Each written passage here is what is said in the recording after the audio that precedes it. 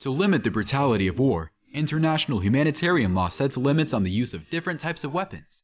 But as we can see, for example, in Russian methods of warfare, these prohibitions often are not respected. In this video, we'll show you what weapons are included in this list and are prohibited for usage. Let's go!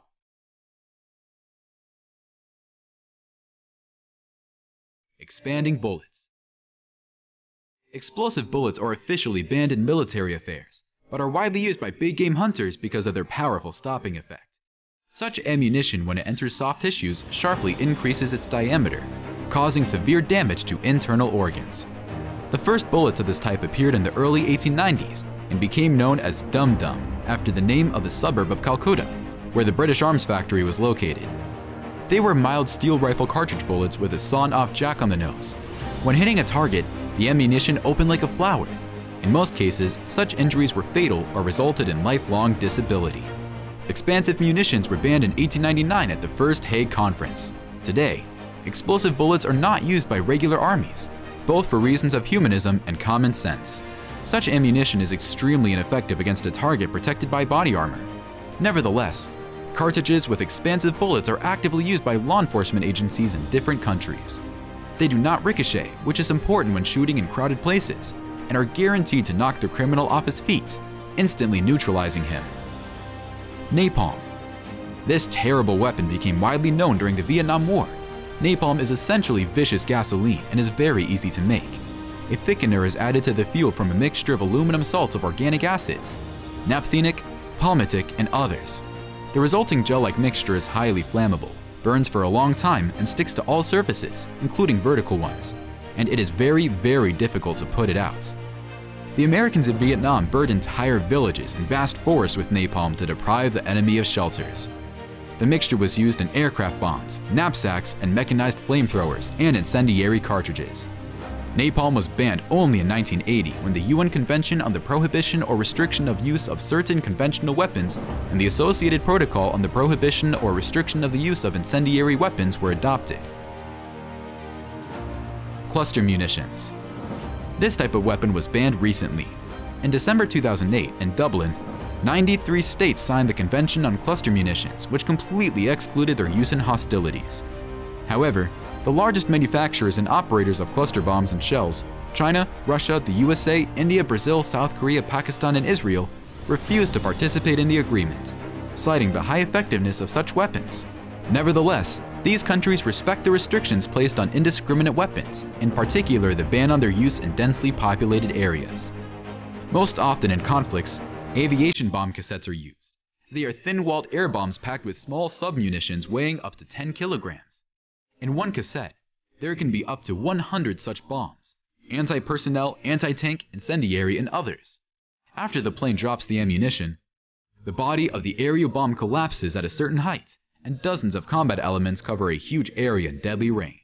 Such weapons are very effective against dispersed targets. The main drawback of the first cluster bombs was that their submunition did not always work in contact with the ground. White phosphorus. Ammunition containing white phosphorus is formally banned by the 1977 Additional Protocols to the Geneva Convention for the Protection of Victims of War. German and British troops used this weapon during the First World War. The Luftwaffe actively used white phosphorus in World War II. The Americans in Korea, Israel, and Lebanon, and so on.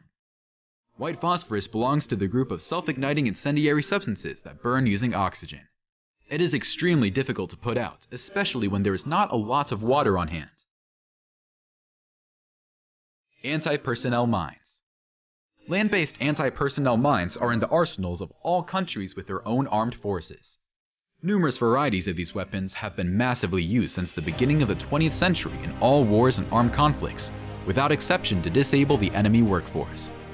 An anti-personnel mine, especially a pressure mine, often doesn't kill but severely maims a soldier. In addition, not always all minefields can be found and neutralized after the end of the war.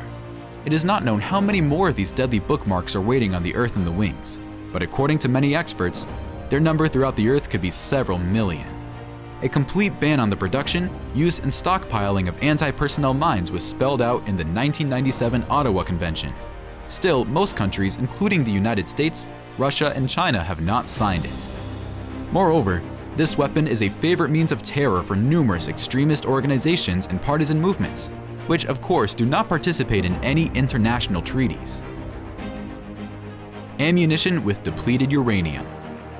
The armies of the North Atlantic Alliance countries used ammunition with depleted uranium in the period of the 1990s to 2000s. Scientists suggest that this is precisely the reason for the increase in cancer incidents among NATO military personnel and residents of those regions where such ammunition was used to strike. Experts have repeatedly argued that depleted uranium is radioactive and therefore causes serious health problems. During the NATO war against Yugoslavia, Tomahawk missiles were actively used. The warhead contained approximately 3 kilograms of uranium, which, upon explosion, turned into a cloud of small particles that spread across tens of meters from the explosion site. During the Gulf War, the US Army also used such depleted uranium ammunition. Up to 1 million shells of 30mm caliber and almost 15,000 shells from tank guns were fired. Nuclear cruise missiles. Long-range cruise missiles with nuclear warheads are highly accurate and capable of hitting most targets within the United States and the CIS when launched outside their borders. Neither the US nor the CIS has airspace monitoring systems capable of providing reliable warning of cruise missiles. Therefore, it is possible that a small-scale attack by cruise missiles will go completely unnoticed until the nuclear weapons reach their targets. Such an attack could completely destroy the other side's strategic bombers while still in airfields, and severely damage its strategic command and control system, possibly jeopardizing the ability to launch strategic missile forces on alert. This capability makes long-range nuclear cruise missiles potentially one of the most destabilizing weapons of all types of atomic weapons. Multiple re-entry vehicle missiles. These are guided missiles for destroying air and ground targets, equipped with multiple re-entry vehicles with 4 guided warheads attacking the selected target from different sides. One warhead attacks the target directly heading towards it, and the other 3 scatter to the sides at an angle of 120 degrees, after which they also aim at the selected target. In total, the destructive power of 4 warheads of one MIRV missile is equal to 1 standard missile. At the same time, the pointing accuracy of each warhead is mediocre, and it is unlikely that it will be possible to hit a maneuvering aircraft with all 4 warheads. When firing these missiles at ground targets, their effectiveness is also low.